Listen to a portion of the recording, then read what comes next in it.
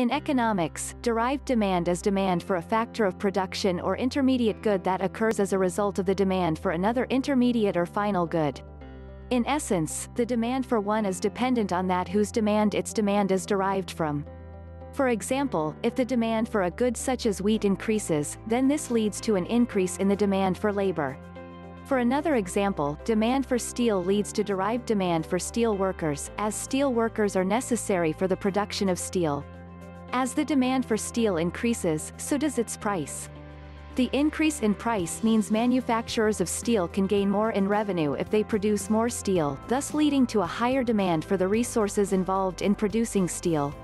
Demand for transport is another good example of derived demand, as users of transport are very often consuming the service not because they benefit from consumption directly, except in cases such as pleasure cruises, but because they wish to partake in other consumption elsewhere. Derived demand applies to both consumers and producers.